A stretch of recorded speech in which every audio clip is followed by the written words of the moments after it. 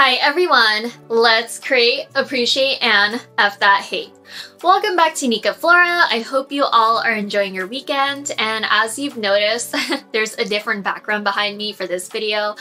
I usually film right in front of my desk, but the problem is that since my turtle has been acting a lot more playful than usual, she keeps making a whole bunch of noise, I had to go to a different room instead, so here we are.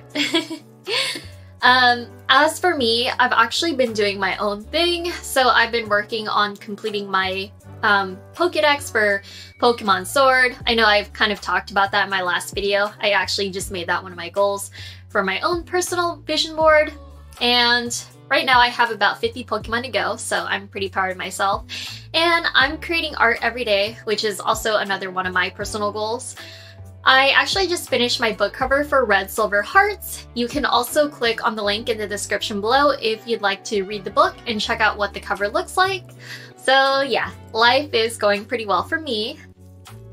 So in my last two videos, I talked about what a vision board is and how you can make one for yourself. I also showed off my own vision board, which has dreams that are personal to me. I posted links to my last two videos below if you'd like to check them out. That way you can learn how to make a board and just overall create an amazing year for yourself. So if you've never heard of a vision board before, it's a board that has pictures and words of your dreams and goals. A vision board represents your dreams, and it serves as physical inspiration to help you make those dreams into a reality. In this video, I'm actually going to share some ideas that anyone can use for their vision boards. I've also written more information about this in my blog post, which is called Vision Board Topics for Building Your Dream Life on Nikkaflora.com. Same title as this video. Click on the link in the description below to check it out. I would pretty much appreciate it. And without further ado, let's get on with the video. So for my first vision board topic, you can create goals about your health. I'll give you some examples. Exercising every day is a good goal to set. When I was in middle school, doctors and, well, just teachers, faculty, whatever we learned in school, they would always advise us to exercise at least 3 times a week. That actually used to be the standard around the early 2000s. Now, in this time, doctors are saying that it's best to exercise every day because of issues such as obesity and heart disease. I know it's very prevalent in the US. And honestly, when it comes to exercising, you could even set a goal to just walk for 15 minutes a day. Another goal that you can use for your vision board is to drink lots of water every day. I read studies about how millions of people around the world are chronically dehydrated, and there's also very sad reasons behind that as well. People in the US, we love drinking soda, coffee, and smoothies. I love drinking that stuff too, but people still don't get enough water. The first thing I drink every morning is water. I don't like how my throat is parched whenever I wake up. I'm kind of noticing that my throat's parched right now as I'm recording this, but I don't know, it's a little pet peeve of mine. Anyways, but I noticed that water boosts my brain activity and it makes me feel better overall. It kind of just wakes me up and, you know, I just want to get going with my day. I try to drink at least 1 glass of water before I consume anything else. As for the second topic that you can use for your vision board, you can create personal goals. Personal goals are things that relate directly to who you are and what you love to do. It's going to be different for everyone. I'll share some of my personal goals. So I set a goal to read at least 10 books this year. Technically, I read every day, but I usually read comics or blogs. I realized I haven't read a physical book in a while, so that's why I actually set this goal. Another goal of mine is to do art every day. I've actually been pretty consistent with this. I love art and I'm practicing to be a better painter. I even painted an abstract dog earlier this year and I hung it on the fridge. I don't know, it reminds me of probably what a lot of kids used to do. Art just makes me really happy. Feel free to make a list of personal goals that you want to accomplish this year. For my third vision board topic, I'll be talking about romantic love. The examples I'll go over apply to both singles and couples. So the first and probably the most important thing I have to say about romantic love is to be an amazing partner. Many people love romance, but I usually hear them talk about what they want from the relationship. People don't really talk about what they can give to the relationship. For example, if you want someone who is affectionate and thoughtful, then you have to be an affectionate and thoughtful person. You can give your partner hugs and kisses or leave romantic notes in their lunchbox.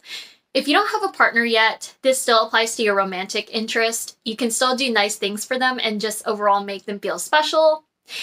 If you want someone who's loyal, then you have to be loyal. Don't be entertaining or messing around with other people if you want to build a stable relationship with one person. And it's also just very unnecessary and leads to a nasty breakup.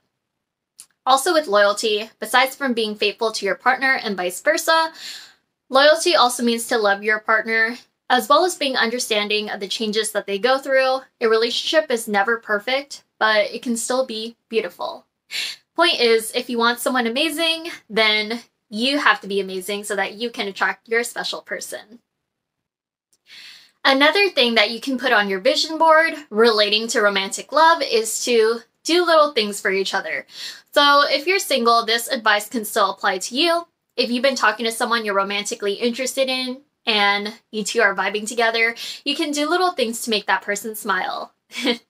If I were in that situation, I would crack jokes and try to make them laugh. I'd also greet them every day and just ask how they're doing. Things like that, as long as you're being genuine, are good ways to have your crush pay attention to you.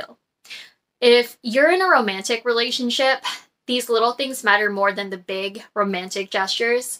So going on fancy dates and vacations together, they're nice. And that is something a lot of younger people tend to care about more than the daily aspects. Girls want a handsome guy to take them out to nice places, and guys probably want a pretty girl to show off. At the end of the day, as you get older, stable relationships become more attractive, especially after you deal with bad girls, bad guys, or just any kind of nonsense from people who just wasted your time.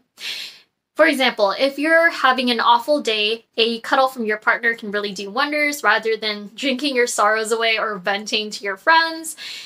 If your partner talks about a new video game that they want, you can get it for them as a gift. If your partner's excited for a new movie coming out, then you guys can actually reserve tickets together and make it into a movie date. If your partner isn't feeling well because of issues at their job, you can write down positive sayings and probably just place sticky notes in their car or in their lunchbox for when they go to work. That way they'll read it and then they'll feel much more better. It'll lift their spirits up. There are so many things that you guys can do for each other, so feel free to get creative and tailor it to your relationship or romantic experience. So for the fourth thing that you can put on your vision board, you can make it about family and friends. When you're younger, and specifically talking about teenagers, people think it's kind of uncool to hang out with their parents, but as people get older, I feel like age usually humbles them. I'm in my 20s and I try to spend time with my parents as often as I can. I noticed that both my mom and my dad are getting more gray hairs and it kind of hurts my heart just even saying that. So that's why I try not to be annoyed with them and be considerate of what they say. I get annoyed pretty easily. I was a bratty teenager. I mean, a lot of people are bratty kids. But looking back at my behavior now, I wish that I spent more time with my family rather than my former friends who aren't even in my life anymore. I'm making up for that behavior now. Not that long ago, my mom and I actually went to a nature preserve because I actually needed to get out of the house and get fresh air. She kind of invited herself along, which was kind of funny. It also kind of irritated me at first because I was like, oh no, I kind of want to go alone. But it's fine. I mean, she can come along, of course. I'm actually glad that she came along and it ended up being a fun experience for us. We were just like walking around and it was just a super windy day. Oh goodness. I think I took videos of that, but the people who saw my videos, like they weren't really able to hear me because the wind was just that strong. And yeah, I think it's just always nice to hang out with family, just in general. Another thing that you can put on your vision board is to hang out with your friends in person. We live in a technological age. Social media makes it easy for us to reach other people, but social media and texting also makes it easy for people to be reliant on digital conversations rather than meeting face to face. My friends and I text each other, but we do phone calls and meet up in person more often. I'm also very busy, so I don't really have time to engage in full texting conversations with people unless I really want to talk to that person. It's very different when you interact with your friends in person. For example, one of my friends will actually go out to have lunch together or we'll watch movies. I talk about Netflix shows and lots of other random things with another friend. My friends and I, we can go out on nature trails, we eat at fancy restaurants together, or we just chill and watch cleaning videos. And I just say this because another one of my friends, he just likes to watch cleaning videos. I find that pretty funny, actually. Overall, it's all about being present with your friends, seeing their expressions, feeling their vibes, and just being together. It's always amazing. As for the last vision board topic, you can set goals about your career. The first thing I'm going to say about this is that for many people, if you actually want to live a comfortable lifestyle, then you can set a goal to get a degree and actually use that degree for future jobs or for when you want to build your career in general. By the way, college is not for everyone. Some people can actually thrive without a degree. However, I feel like unless you're some kind of super intelligent inventor or you're naturally good at making money, then college is a good option for many people. And I say this from personal experience. There are a lot of jobs available, but not having a degree usually limits you to low-wage jobs. Low-wage jobs are actually good to start off with. I don't really think there's anything wrong with them. But as you get older, if you want to settle down, if you want to build a family, then these low-wage jobs are not enough anymore. Or even if you just want a place of your own, as you get older, you have to pay for your car, your gas, your bills, your groceries, your rent or mortgage, your insurance, TV subscriptions, unexpected costs like your car breaking down or home repairs. I only mention this because I'm starting to go through some of these things right now. It sucks having to pay for stuff, but that's why it's important to have a long-term plan that focuses on making more than enough money to survive off of. If you do plan on going to college, don't just go just because your parents or your teachers told you to, and don't go to college if you don't know what to major in. You'd be wasting time and money. I honestly hate when people my age or younger tell me that. They told me that they're in college because their parents told them to study a certain major that they don't even like. I've come across a lot of people like that. I mean, people can do whatever they want. It's their life. It's really up to you if you're going to live your life by using your own free will or having other people tell you what to do. My point is, it's okay to not have everything figured out right away. It's so stupid for schools, parents, and society in general to expect 18-year-olds to know what they want to do after they graduate high school. It's just ridiculous. Everyone goes through different life journeys, and that's perfectly fine. If you want to go to college because you want to go. It has to be your own choice. What matters is that you're actually happy with your life. So one last thing that you can put on your vision board, it's not really a goal, but it's a saying that I actually wanted to share with you guys. It's okay to switch careers. Most people switch careers or they have more than one job during their lifetime. When I mentioned how schools and society expected 18-year-olds to know what they want to do with their lives after high school, they make it seem like whatever major you pick in college or whatever stable job that you get is written in stone for you. Honestly, it's not written in stone. Life is fluid and it flows in many directions. As you get older, you learn more things about yourself, you gain more experiences about what you like and you don't like. This could even influence you enough to maybe leave your longtime job of 10 years just because you finally found something else that you're very passionate about. I went through this a while ago, so I have a degree in design, which I actually love design, by the way.